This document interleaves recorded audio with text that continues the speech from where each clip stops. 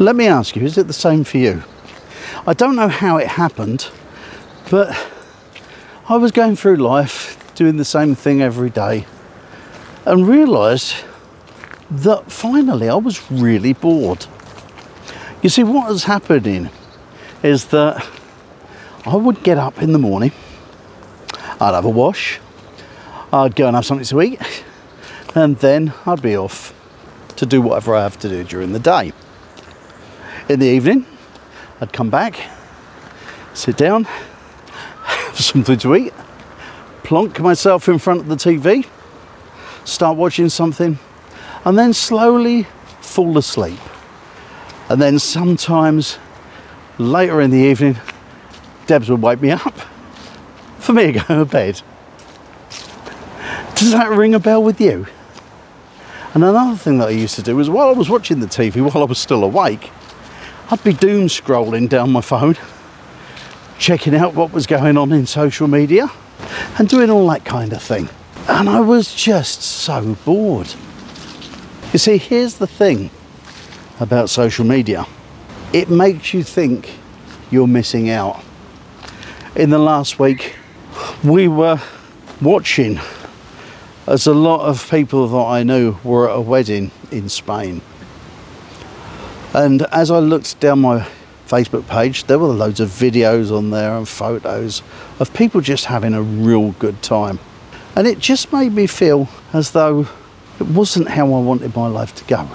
That wasn't how it was supposed to be. You see, social media is like a compilation album, if you like.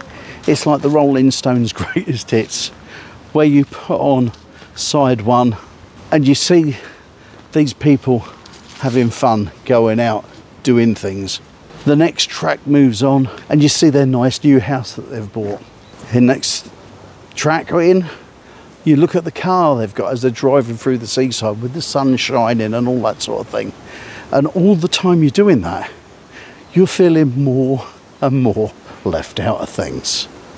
So these people were having nicer times, doing more things, going to parties, going to sports, going to do all those sorts of things, while I was sitting at home, scrolling down my Facebook page, doing nothing, and wondering how they got to live the life that they're living. If this seems familiar to you, why not leave a comment down below and let me know if you're affected by it in the same way that I am. And what it does, it makes us think that we're the only ones living a dull and boring life and are running in this routine that's rather monotonous.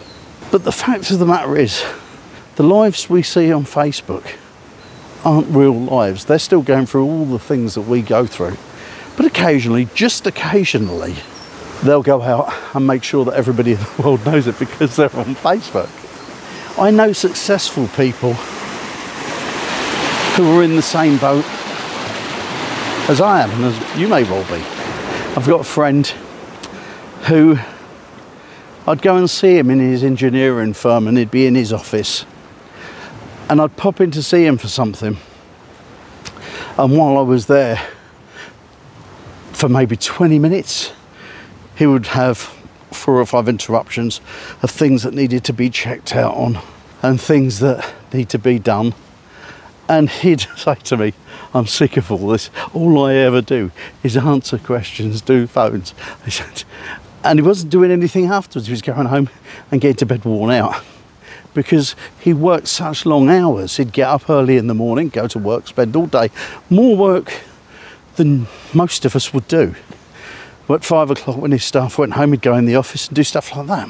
And so it doesn't necessarily mean that even having more money will make your life much better. And so what I decided to do was look into some things to see how I could change the way I was living my life. And so before I carry on, if this video is striking a chord with you, please give us a like, share it with your friends, and if you want to find out more about the type of videos that I do, you're more than welcome to subscribe. So, what was it I did to change things? Let's start with the phone. Instead of social media and all that sort of stuff, I'd play a bit of music. I can read a book off the phone. I could use the phone as a phone, pick it up, talk to someone. Then of course, you can put the phone down and you can do what I'm doing now. I'm out having a walk and we've had a rough bit of weather. Look at this river behind me. And now let's look into the fields over there. There is absolutely water everywhere. Now, talking of going out and having a walk, what other things could you do with that spare time? Well, if you were energetic, which I'm not, you could go jogging. And instead of taking it calmly as you walk in this wonderful countryside, you can have a little run through it. If you feel particularly energetic, well, you could always go to the gym. Have you got any hobbies that you've done over the years? Because there are so many things you could be doing. Perhaps you like a bit of gardening. Nah, that's not for me either. Hate doing the gardening, but I'm sure there's plenty of people out there who love it. Did you ever play chess? How about taking up a board game? In fact, in this country, there are pubs that open now where they have board game evenings. And so you get to socialise as well. People will go out to the pub and get into little groups and play board games. Now that would take the edge off the boredom, wouldn't it? Perhaps you like baking or cooking, make some bread. Perhaps sewing, knitting, all that sort of stuff. Once again, not my kind of thing, but you know, there are things you just have to kind of take the time and decide that you're going to look for something for you. The old river seems to be flowing really quickly around here. Let's have a look. This is one of the things that you can do though. It's got to be better having a walk out like this than being stuck at home in front of the TV. Maybe you can't do this.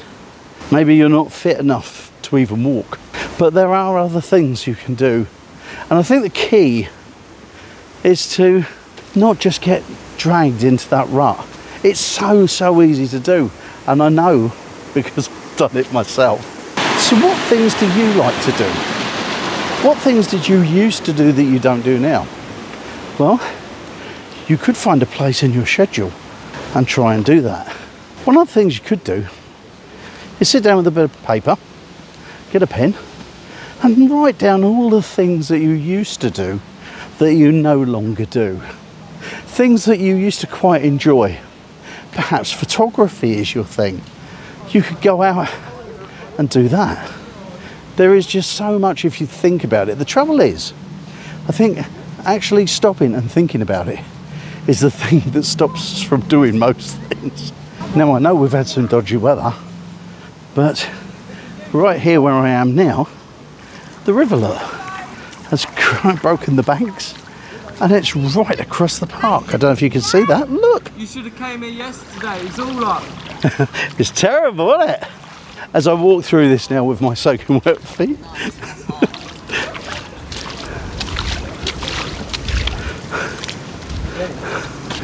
I have to say that this has been quite fun. And it's nice to get out of the house and just take a little break from your routine. And as you can see,